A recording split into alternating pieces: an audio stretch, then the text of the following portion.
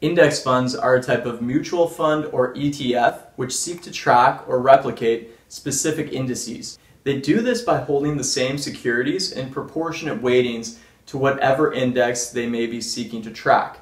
Index funds following broad market indices such as the S&P 500 offer extreme diversification by holding securities in large cap companies spread over a wide variety of sectors.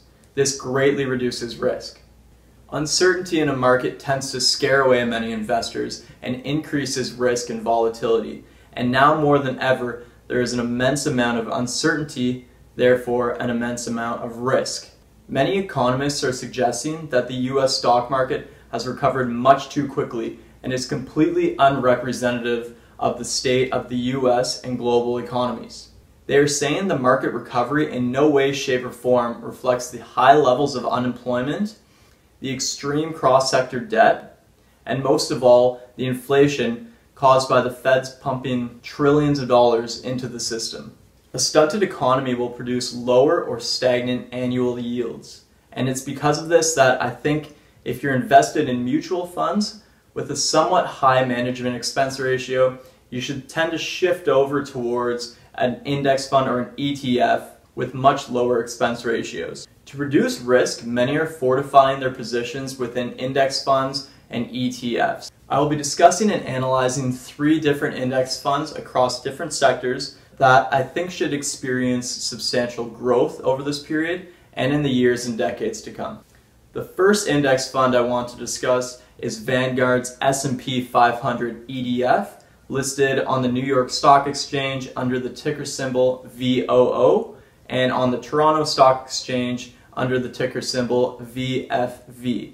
They both have extremely small management expense ratios, VFV being 0.09% and VOO being 0.03%. The small difference in expense ratios is largely accounted for in the conversion between Canadian and US dollars, and after currency differences and transaction costs between currencies, most investors suggest to simply stick with whatever currency you primarily use. For simplicity's sake and because I'm Canadian, I'll be referring to VFV for the sake of this video. However, all these same principles apply to VOO and VFV. So VFV seeks to track the S&P 500, which is composed of 500 large cap US companies. Large cap, short for large capitalization market, refers to any company whose current outstanding shares are together worth at least $10 billion. So essentially they are large, well-established corporations. VFV is composed of 509 holdings across all sectors, offering broad US equity diversification. Large cap companies are considered to be low risk as they have established roots, access to liquid assets, are typically highly diversified, and much less volatile than low and medium cap companies. They're also generally companies that have a good public reputation, have been around for a while, and have consumer trust. If we take a look here at the 10 largest VFV holdings, these are extremely strong companies that we are all familiar with. They also hold exceptional balance sheets. These puppies aren't going anywhere soon. So yeah, we can see Microsoft, Apple, Amazon, Alphabet, Facebook, Johnson & Johnson, Berkshire Hathaway. That's Warren Buffett's company. So the list goes on. These companies are massive.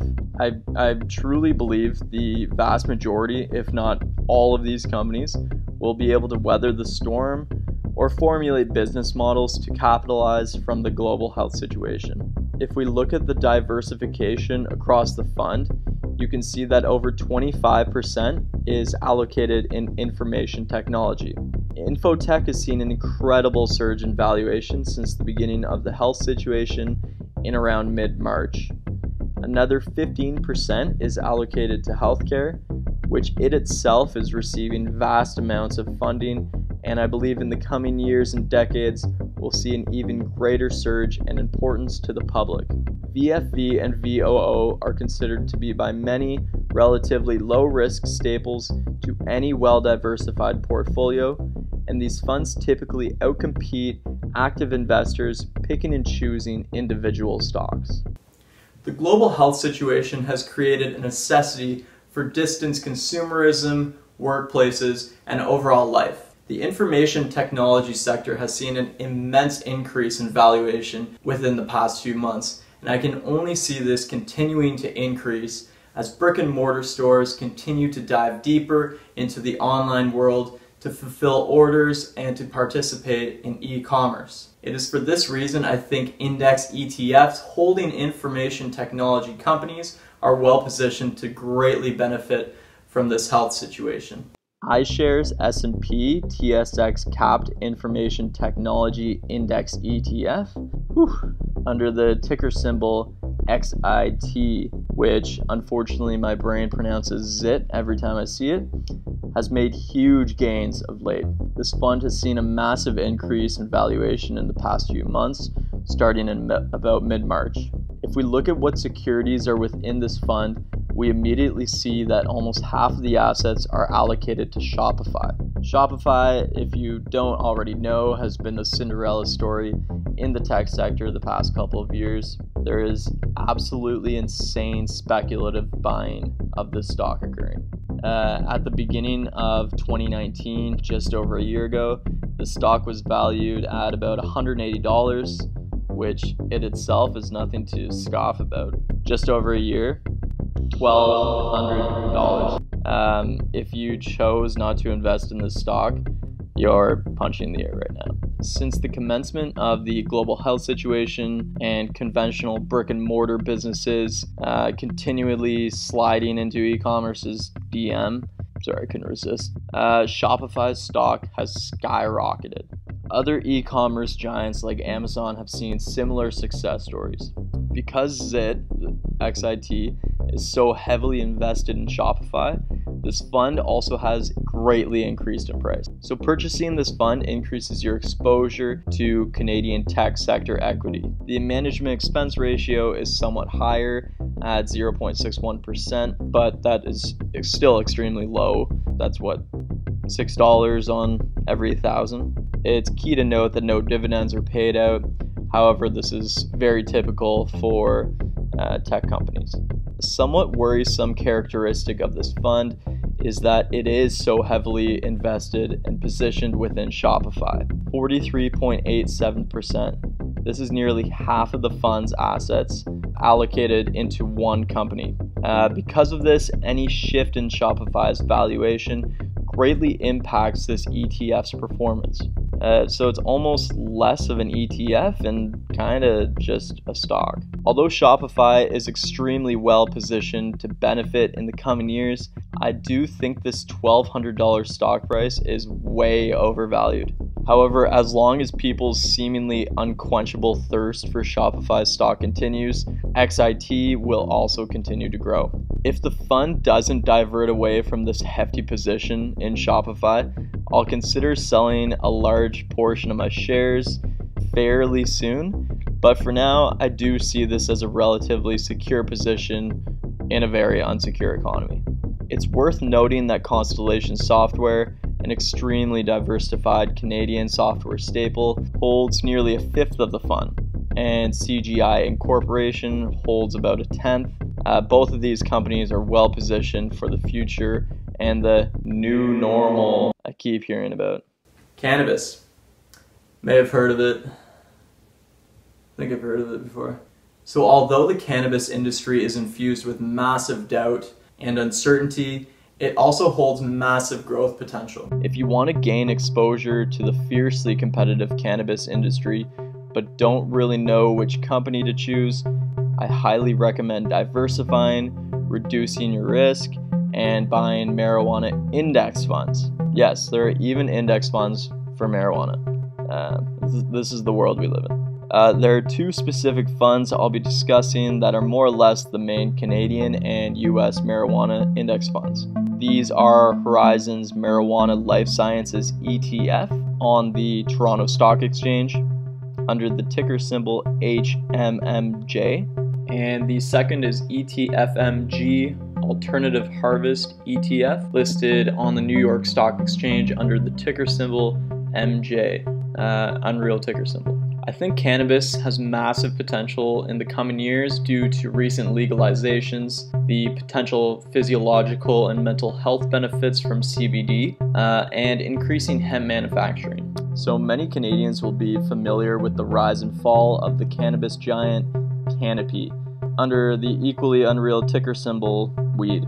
Canopy rose to the cannabis podium in 2018, made some horrific missteps, which were pretty fun reading about, and this was all compounded by the federal government's inability to distribute. They met an unprepared market and resulted in dismal revenue. Canopy reported 4 straight quarterly losses, which sent the value of the stock into the gutters. You can see here it rose insanely quickly. The stock was worth about $2.50 in 2016, and by 2018 it was in the mid-60s with over a 2,000% increase. This is absolutely incredible. And then the next year, very rapidly in 2019, the stock lost about 70% of its worth. Recently, as we can see here, there's been a rebound in the stock starting in about mid-March. There's been over a 100% increase, and this is due in part from a management change and a massive injection of $5 billion from Constellation Brands. They own this beer. They increased their stake in the company to 38.6%. Constellation Brands is an absolute powerhouse with billions in assets, and this infusion of capital into Canopy really puts them into a unique position. It kind of gives them a shield of armor, which all of its competitors lack. If this safety net and new management can somehow drag Canopy through the current health situation, I think most of its competitors will fall, and the few prevailing cannabis companies coming out the other side should have ample room to grow and prosper. This could result in somewhat of a monopoly of the cannabis sector, rising from the ashes in the new normal. Wow, that was poetic. However, when, if, and how these stocks will fully recover, and if there will be a strong consumer demand in a bruised economy, remains quite unclear. To circumvent the uncertainty in individual companies and to reduce risk, like I've said before, I think it's best to invest into the cannabis market as a whole while competition between companies remains quite fierce. Investing in HMMJ also gives exposure not only to grower operations like Canopy and Aurora, but also to drug companies using cannabis for health purposes, like GW Pharma, which we can see here holds the second largest position in HMMJ. If and when it becomes more obvious if there is a specific front runner in this cannabis race, I will consider investing in individual cannabis companies, as I do think these specific companies are going to have high valuations in the coming years. It's important to point out that this ETF remains much more speculative than the other index funds. However, if you are a relatively young investor, I think the potential growth opportunity of this fund outweighs the risk. I think it's a good position to maybe have a small percentage of your portfolio just to gain some exposure to the possible growth of the cannabis market and its high potential. MJ, on the other hand, the US counterpart, has a higher NAV or net assets value, but it holds the same usual suspects as HMMJ in slightly different weightings. So you can go through the specifics if you'd like, but they are quite similar.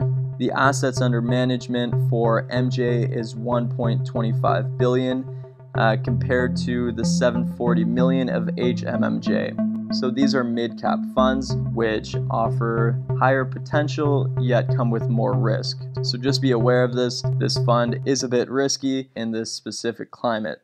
In times of uncertainty and a volatile market, it is crucial to focus on companies that have seen it all, have seen it before, and have tons of liquid cash they can dip into and infuse into their company in case they need to do so. It is for this reason that I think diversifying in ETFs that focus primarily on large cap companies is a must. Keep in mind, I am not a financial advisor. Do your own due diligence in comprehending whatever stocks you may choose. you really do benefit from knowing the company that you are investing into, because you have a feel of what they're all about and you can sense maybe the general direction of the company and consumer demand. So I hope you liked the video. Try to get a little bit more light this time. Think I'm improving a little bit. Still not really a YouTube guy. Anyways, I would like to point out to be wary of the current stock market. I am invested in these 3 index funds. I'm not completely out of the stock market, but I am off to the side more so than I have been. A larger percentage of my portfolio is in cash than has been before, just because I am wary of what economists are saying and hinting at that there could be another dip in the stock markets. So just some food for thought. Do your own research, do your own homework, and I hope to see you guys next time. Like I said last time, if you could give a like and subscribe, I think the kids are saying still, that would be much appreciated. So yeah, leave a comment, let me know if you disagree, if you agree, if you like the content, what you would like to see more of, and I will see you guys next time.